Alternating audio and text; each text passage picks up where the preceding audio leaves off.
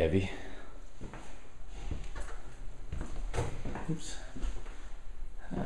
Piece of Armstrong linoleum flooring. Not too bad. So here's a before shot of the tub. This tub had a spray coating applied to it about 12 years ago. I don't know who did it, but we're getting it redone by a company called Miracle Method. 525 bucks. They will strip the tub. In this case, it's a little extra because of the previous coating.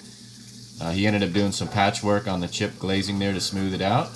Sprayed half a dozen coats, primed it, sprayed half a dozen coats of top coat, and it looks like new.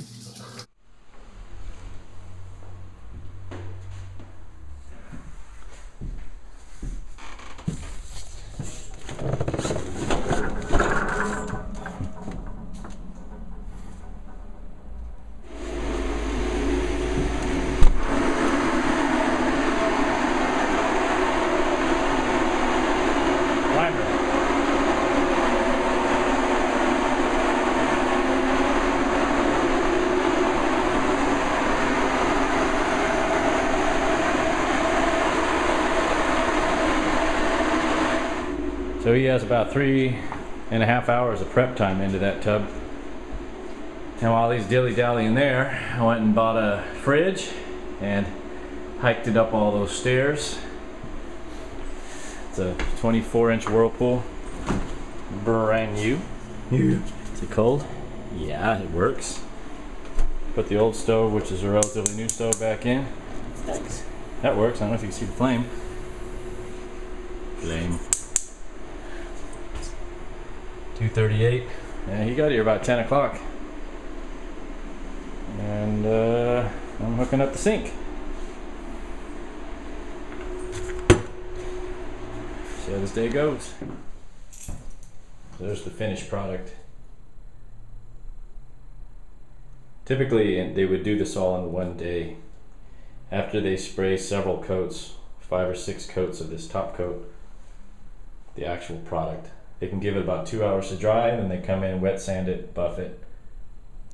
But it's 3 o'clock on a Friday, and there's nobody in this unit, so it's not a rush to get done. So I told the dude he didn't have to stay till 7 o'clock tonight, because he wouldn't even be messing with this till 5. He wouldn't even be able to wet sand this till 5. So they're going to come back on Tuesday and wet sand it, polish it, re-caulk the tub to the tile.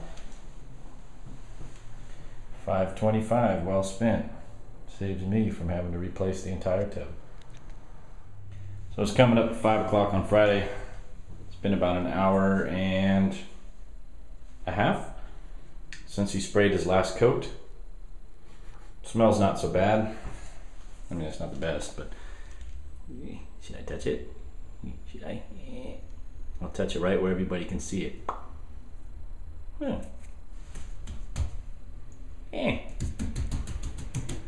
Dry. And he said about an hour and a half, 2 hours, then they can come in and wet sand it and buff it out. But like I said, that kid didn't need to be here till 7 o'clock or 6 o'clock on a Friday. Beat it, come back Tuesday. Let me show you something in the kitchen. Thermoply. It's great to protect the new linoleum floor. My work boots leave black scuffs on these floors, so I've got a couple other smaller pieces. Got this piece here that I'm gonna let my floor roller set on for the weekend. That thing weighs about 90 pounds at least. And that little sliver there fits perfectly in between these cabinets. So when I was hooking up the sink, which is hooked up, I didn't make any scuff marks on the new floor. Time saver. There's a little nugget. Thermoply is awesome. Also, when I was bringing in the appliances, I'll set the piece of Thermoply here in front of where the refrigerator would go, for example. Wheel it in on the appliance dolly, set it down in the Thermoply, and then I can adjust it, slide it back in without damaging the floor. Same thing for the stove. Put the Thermoply, stove, slide it in. Let me show you how this sorted out. Pretty straightforward without a garbage disposal. These squishings. It's that PEX. I had to cut the PEX to fit. Really long. And an easy out, straight out. Now here's a good tip for you guys, because it's 5:10 on Friday. 5:10 on Friday. I just got done hooking up these water connections. This is an unoccupied unit. So not that I don't trust my abilities, but I don't need any frantic calls from the poor tenant downstairs saying that they're taking a shower in their bedroom. So I'm going to shut the water off, bleed the system off, until I can be here and give it a good 8 hours or so to make sure that nothing leaks, nothing's going to pop off. That's it, water's off. Tuesday, after the holiday, Tuesday we'll get some backsplash in here, and the people move in on Wednesday. So nothing like a tight schedule. Thanks for watching.